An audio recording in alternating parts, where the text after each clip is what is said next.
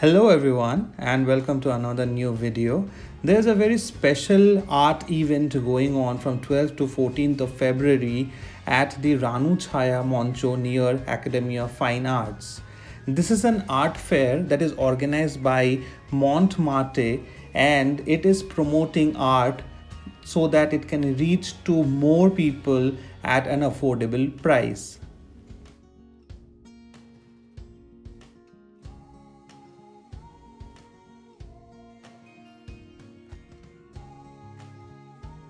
This event promotes the purchasing and keeping of artworks from various type of artists from across the city, which in turn helps the business or the profession to grow.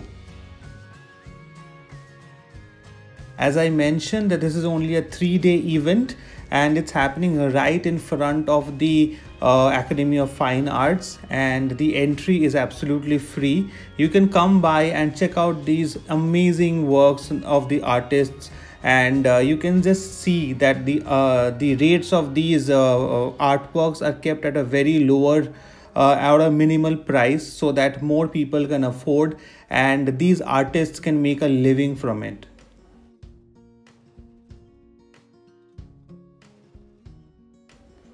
Though I was there for a very short span of time, I have seen some of the prices which are kept absolutely at the bare minimum, as I've mentioned earlier, which makes for a reason that we can collect these for as gift items to be given to someone, because we generally buy these from maybe Amazon or Flipkart at a very high rate, and there are so many special paintings which we can keep at our offices or at our desks or decorate our rooms.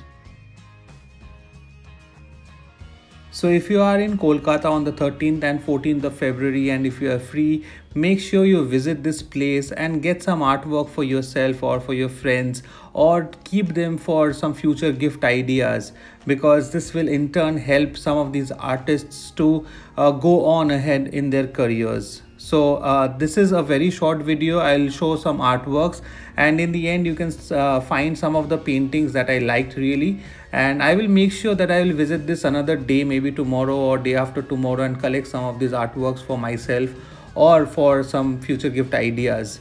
So that's it from me in this video. Please enjoy the rest of the video, and if you have any questions or concerns, like always, please let me know in the comments. I will definitely reply to them.